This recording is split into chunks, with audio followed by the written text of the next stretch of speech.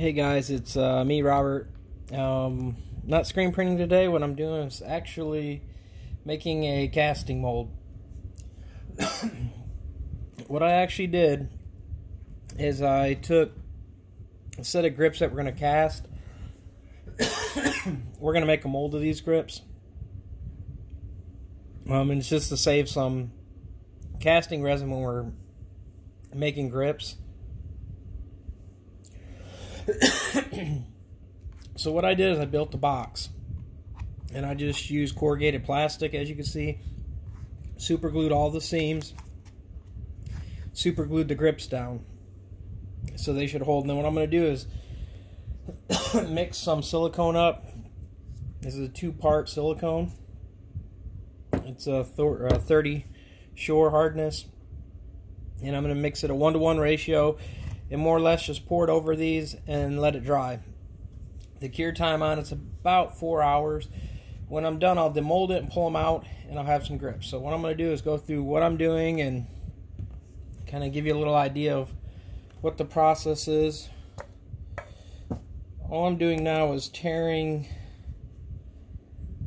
out my scales. And we're measuring in grams right now.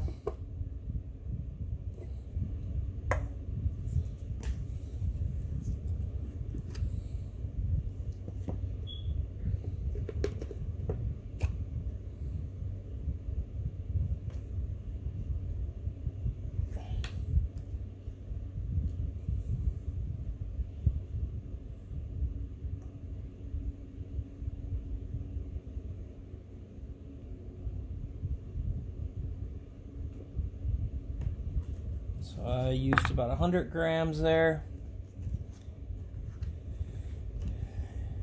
And so we're going to put another 100 grams of the part B.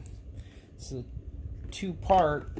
You got about a 20-minute work time, 20-25-minute work time with it. It is a translucent, so what I will do also is put a little pigment in there. This will make them pink.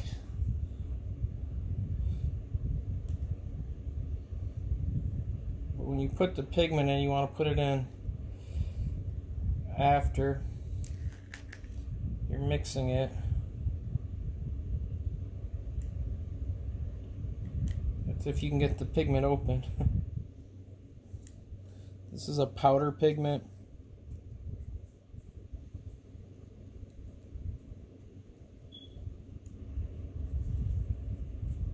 And the point of that is it just gives you something so you can see what you're actually doing.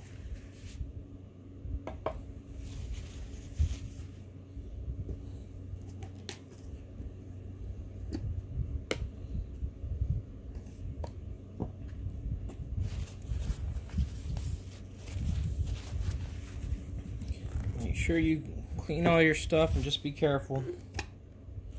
Should be wearing gloves. This is actually a food safe silicone.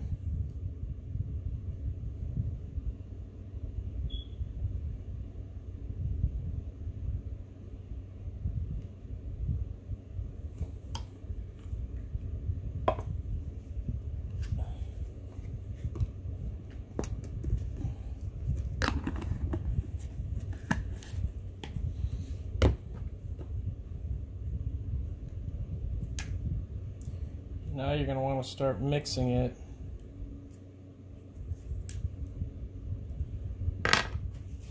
And stirring it. Didn't have no stirring stick, so literally I am using a butter knife.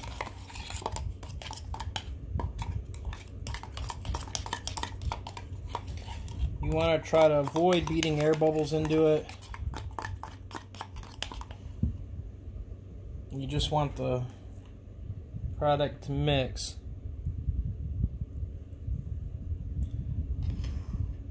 Actually, this one's not a powder, it's actually a paste. We've had powder before. All I'm going to do is just literally scrape some of it in. You don't need a lot, little goes a long way. And as you can see, it really adds to the color.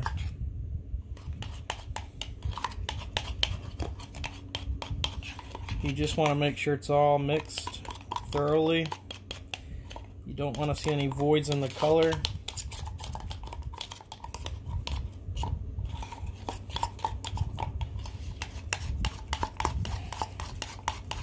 And I'm going to continue to mix this for a few minutes.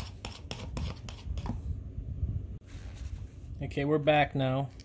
And what I'm going to do now is I'm going to pour my silicone. And you just want to let it pour pretty much itself. You want it to break any of its own air bubbles that it's going to trap in there. You want it to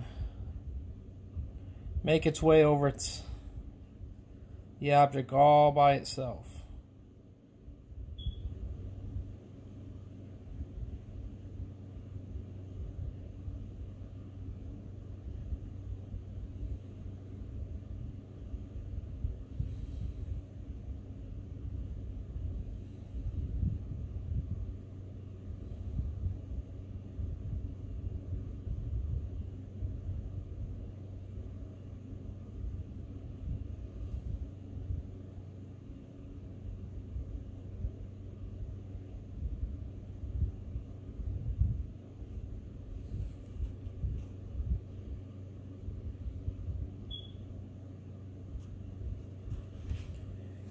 And that is all you do.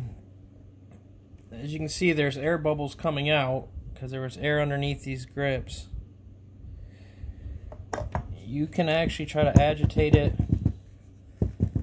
to get some of the air bubbles out. They're going to work their way out pretty much on their own. You can put it in a pressure pot or vacuum pot. This casting or this mixture needs to set up for 4 hours. It looks a little translucent. Some of it is the pigment that we have in it. It's not really bright, and some of it is just the resin itself or the silicone. But what we'll do now, we'll just let it sit, and then we'll come back in 4 hours and demold them and show you what they look like. Okay, this is it after the 4 hours. And now here comes the task of unmolding it.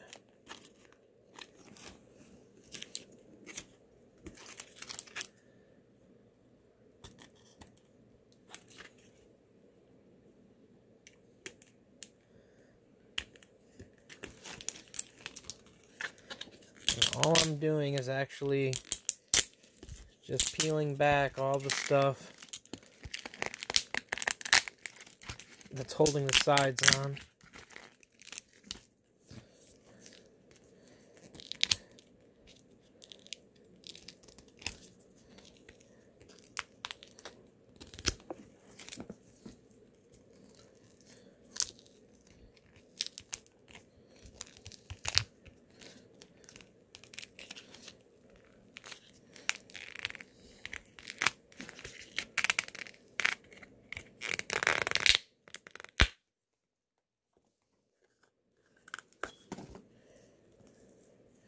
And as you can see, there's the mold.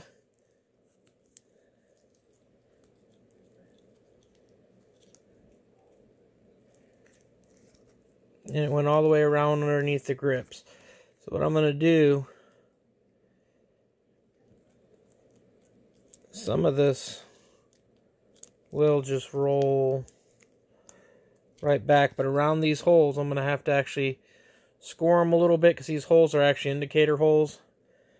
So I'm going to score them so that they'll hold there while I pull the rest out.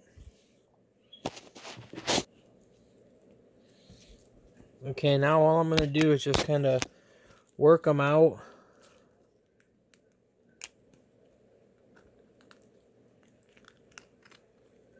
Little by little.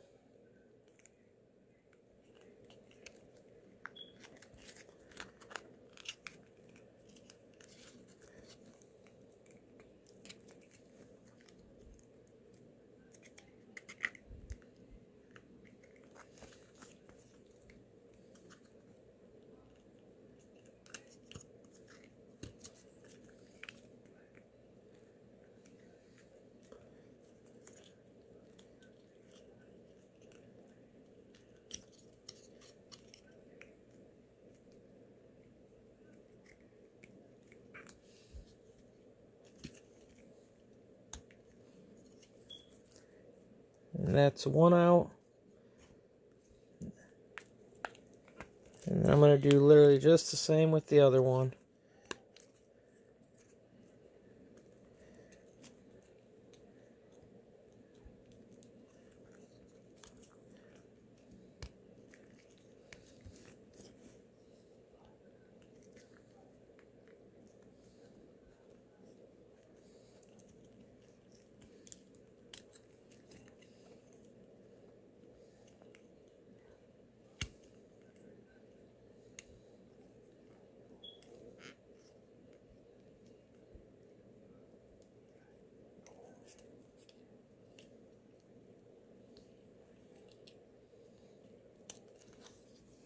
And there you go. That's how you slide them out. And then the super glue that I put on the back to hold these, or not super glue, but hot glue, will peel right back off. So these grips are actually good to use again.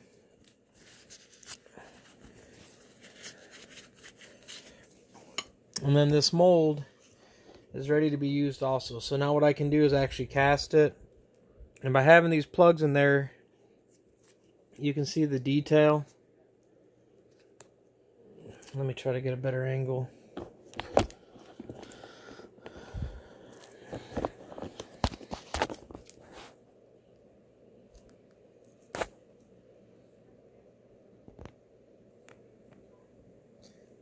See the details in there? That is the recesses in it. So what you can do now is you can just pour them. It will fill up to this height. And then you can pop it out and you can do some more castings with the two-part epoxies. These patterns. The advantage of going with a mold like this, it's less finishing you're going to have to do when you're all said and done. Hope you enjoyed this video. Thanks for watching. If you have any questions or comments, leave some questions below and I'll try to answer them. If you have any questions, shoot me an email, and please hit the like and subscribe button. Thanks again.